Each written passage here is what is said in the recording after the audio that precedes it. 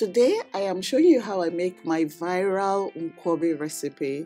This recipe is so easy and the deliciousness that comes from this Nkwobi is one in town. Now only SISIYEMMIE will give you this Nkwobi recipe. So if you're interested, keep watching. Don't forget to click the like button and subscribe. This recipe is in my cookbook, so the cookbook will be linked below.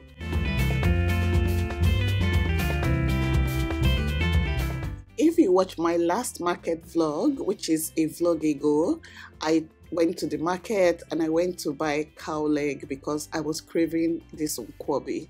Nkwobi is made from cow legs and one cow leg was expensive. I believe I bought it for about 3,500 or 4,000 naira. It is so expensive, but I was craving it, so here we are. If you want to watch that market vlog, it will be linked below. What I've done is I have boiled the cow leg previously.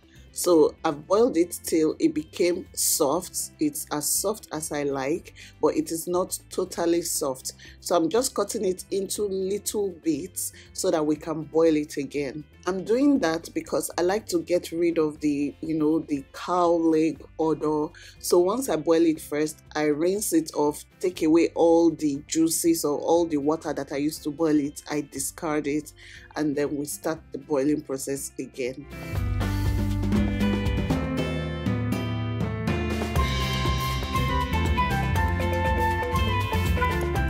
So I'm going to add some salt to a pot, add the cow leg.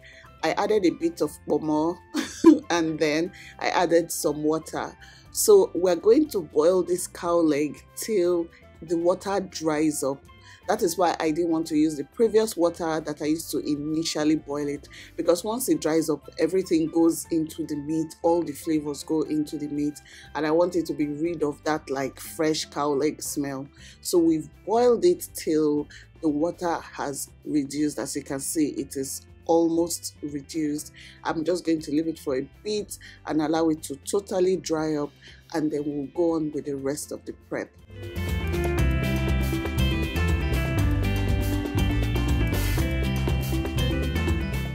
Now these are the recipes we'll be using for the Nkwobi.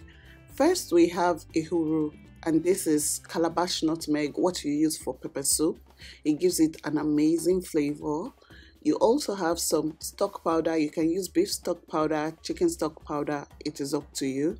We have some ground crayfish powder here. You need it for extra deliciousness. I'm using two types of pepper. I'm using this dry ground pepper. I'm also using fresh pepper. They have different tastes, you guys. Peppers taste different. So I'm using both for this recipe. And then we have some Utazi leaves. Do not confuse Utazi leaves with uziza leaves. Utazi leaves are a bit bitter. They're a bit like bitter leaves. So do not use a lot of it. Now I'm going to be adding some water to the potash. We're going to mix everything together. This potash plays an important role in this Nkwobi recipe because it is meant to curdle the palm oil that we're using. So sometimes I like to sieve it so that if there are any sediments, it will remain at the bottom of the bowl.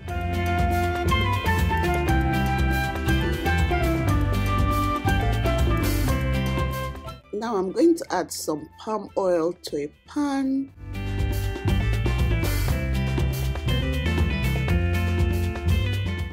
Then I'll begin to add the potash water and mix it till it becomes a vibrant yellow. I love the color of Nkwobi. Like, it will become yellow. You are not putting it on the cooker. This is the pan on a tabletop. So there's no cooker, there's no heat applied. Just keep stirring and keep adding till you get this consistency.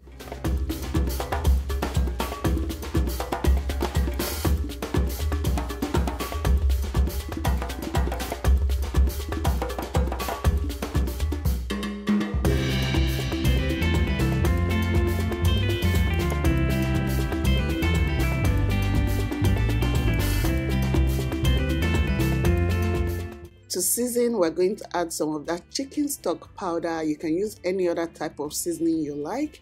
We're going to add some crayfish powder. add the fresh pepper, that's Scotch Bonnet. I'll add the calabash nutmeg, Ehuru, and then I'm also going to add the dry pepper.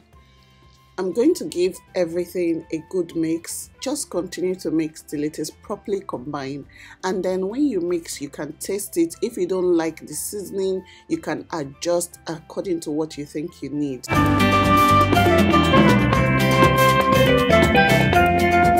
Now I'm going to transfer the cow leg. They're very soft and tender, and then we're just going to combine everything together.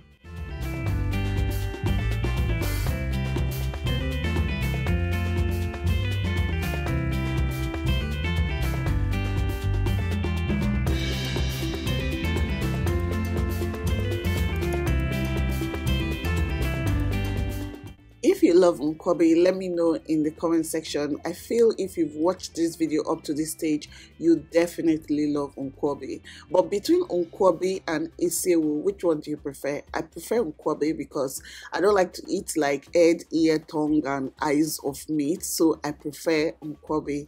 Let me know the one you prefer in the comment section. And please click the like button on this video. It really helps me out.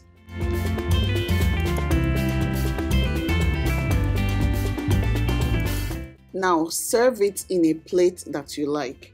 The reason why I love making Nkwobi at home is because I know the quantity I made and I know how much of it I want to consume. When you go to those bush bars in Lagos or anywhere where they sell Nkwobi, they sell it in this kind of dish where the bottom is very narrow and the top is just a bit open. So the quantity of Nkwobi you think you are getting is not what you get eventually. And I hate that kind of cheating. So I always love to make my own Nkwobi at home. That way it tastes exactly how I want it to taste.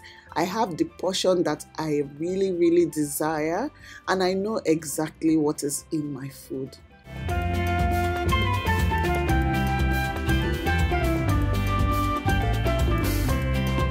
Now I'm going to garnish my Nkwobi with the Utazi leaves. Remember, they're bitter, so don't use a lot of it. Use sparingly.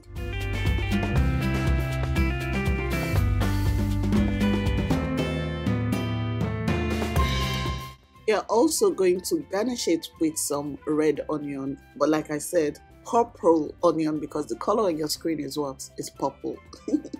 So this is my Nkwobi recipe. I hope you like it. The recipe is in my cookbook. The link will be below. Thank you for watching, and I'll see you in my next video. Bye.